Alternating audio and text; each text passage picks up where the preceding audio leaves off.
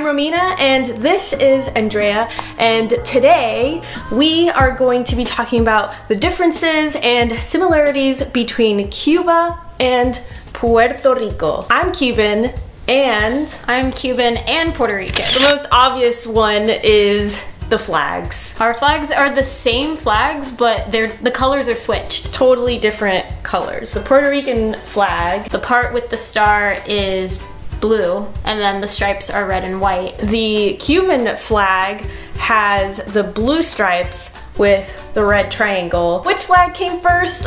I don't know. No one knows. No one knows why our flags look alike. Which one came first? I mean, you know, not that it's important. It's probably the Cuban one, but I have to defend the Puerto Rican side. The second thing is food. Although both countries have very delicious food. I mean, yeah, there are some differences. The plates might have like the same name, but they might have different ingredients or different seasoning, and so they'll taste different. They're usually using tropical fruits and vegetables. Even though the islands are so far away from each other, we're all using like plantains, rice, beans, pineapple, things like that. Yeah, the core of it is the same. It's just like the last minute touches that will make it Cuban or Puerto Rican. Or the preparation. So for this example, we actually have fufu, which is Cuban, and then we have mofongo, which is the Puerto Rican version. And they both sort of look the same, but they're prepared differently. The Cuban version is made by boiling the plantains and then mashing them up and then putting little pieces of pork and like onions and stuff like that. This, we fry the plantains first, then we mash it, and then we put the pork and the onions and stuff. So my mom actually prepared this for us. It's very important that I mention that, because if not, we would not have this, and then she will never watch any of my videos. Honestly, you can't get anywhere in life without a Cuban mom. And my mom's Cuban, and I know that for a fact too.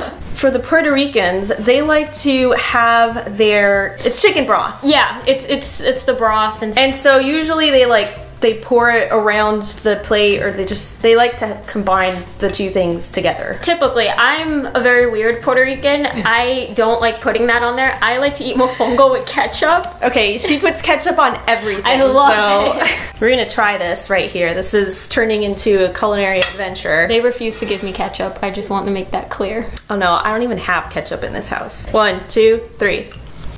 I'm so happy. I also really want ketchup. I'm assuming they taste the same. It's the same ingredients. Okay, let's switch. Oh, they taste really different. Yeah, it tastes really different. I've never had fufu before because my parents tend to make more Puerto Rican dishes than they do Cuban. That's literally what we were explaining. Same ingredients, but the preparation changes it. I think I like this way more than the mofongo. The third thing is language. Although in Puerto Rico and Cuba, mainly everybody speaks Spanish, sort of might sound similar to like a foreign ear, but there are quite a lot of differences. Yes, there are words that can be the same word, but then it can be insulting to Cubans or it can be insulting to Puerto Ricans. The Cubans will eat their R's and their S's, sometimes even their D's. Yeah. I mean, like it's very breathy. My accent goes in and out. It's sometimes Cuban and then sometimes Puerto Rican, depending. When they get really excited, they just start mumbling stuff. Yeah, and the younger generations are getting way more thick with it. For Puerto Ricans, we say our R's pretty crisp. I grew up saying this little thing to learn how to roll my R's as a kid. I would say eres con eres cigarro. But it's our accents that are super different. There's also a lot of differences in our vocabulary. So we'll have different words for the same thing. In Cuba, we'll say frijoles for beans. In Puerto Rico, they say habichuelas. Yeah. I don't use that word. I use frijoles. I just learned this. My mom taught me this. There's the word bicho. And so for Cubans, bicho is a little bug. And for Puerto Ricans, I don't know the English translation, but bicho is a curse word. You can't say bicho there. Yeah, I asked my mom and she doesn't know the translation for it in English. She just tells me not to say it around Puerto Ricans, but My mom uses it for bug. So, you know the little bananas, like the little tiny, the little ones, like the baby bananas? In Cuban, we say platanito, right? Like plantains, it's platanito, because it's like it's a small banana. And then in Puerto Rican, they actually say guineo.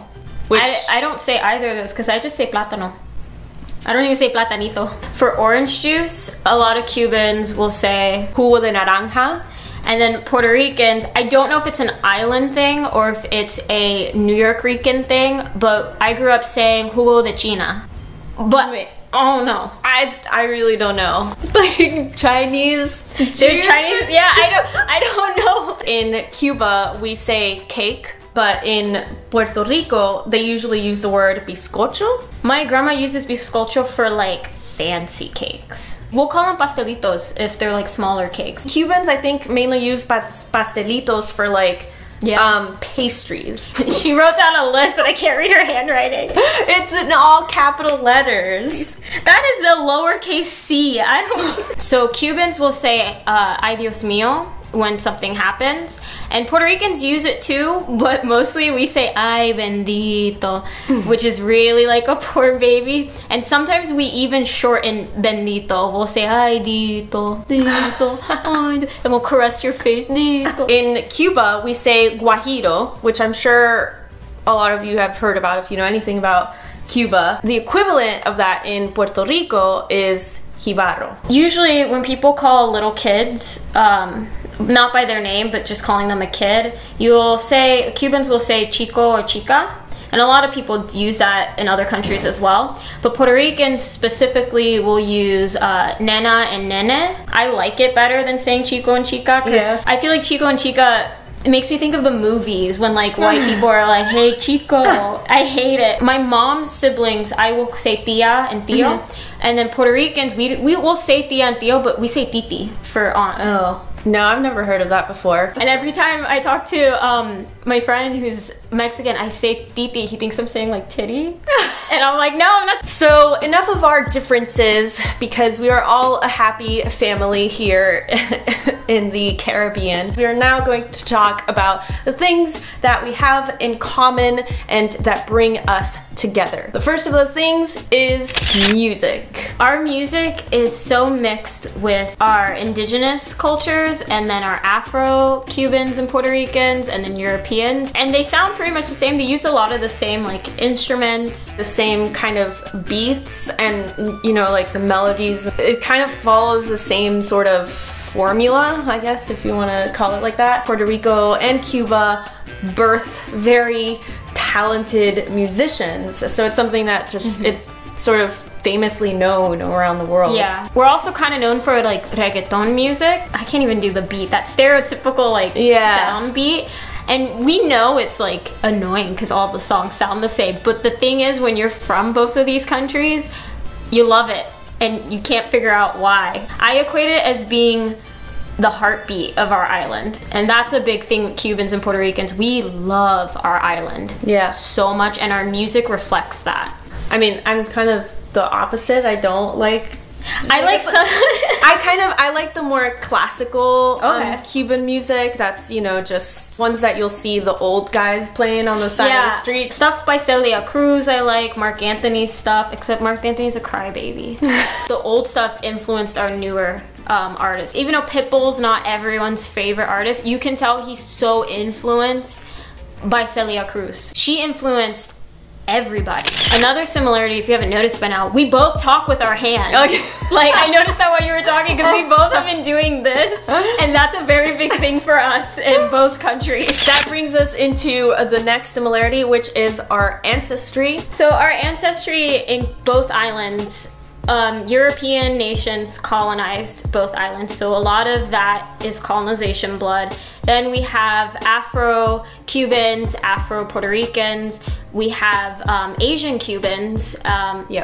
Not so many Asian Puerto Ricans, at least I've seen. There could be. My Cuban side, my mom's originally from the Canary Islands, which is technically Spain, but it's off the coast of Africa.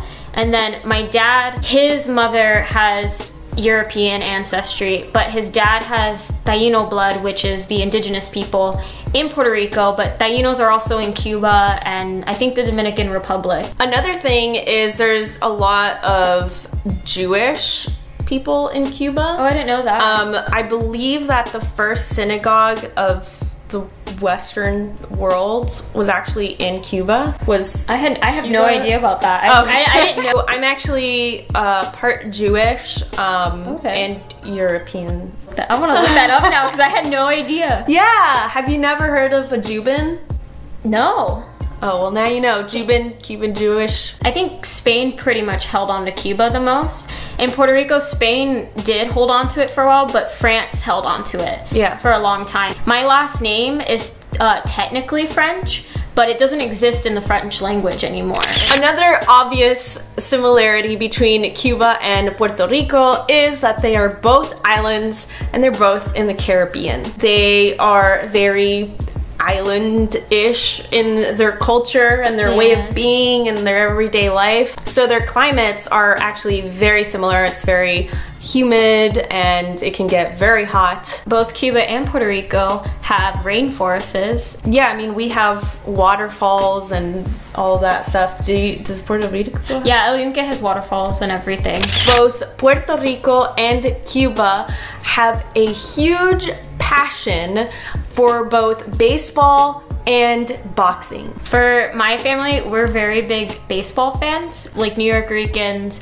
They're either huge Yankee fans or they're smart, like my family, and they're huge Mets fans. Oh boy. So I have no part in. For me, it was the opposite. Since I was little, we'd watch like the boxing matches. I actually never went to a baseball game until last year, which was my first time going to a baseball game. That is it for this video. I hope that you enjoyed it. If you did, then please give me a thumbs up to let me know. Give me an upvote if you are on VidMe. And before you click out of this video, be sure to go over to Andrea's channel where we are going to be doing another video over there. You gotta go over there to see what it is that we're gonna do. The link for her channel is gonna be in the description down below, so definitely go check it out and subscribe if you haven't already because I make a whole bunch of videos every single week, and subscribe to Andrea as well. For now, we're gonna go. So I will see you when I see you.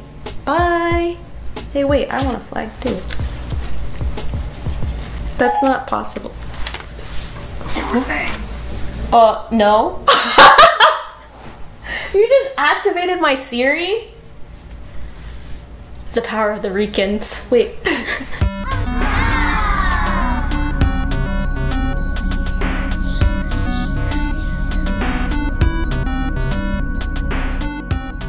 This video was made possible by my patrons over at patreon.com/redromina. If you like what I do, become a patron and be a part of the exploration.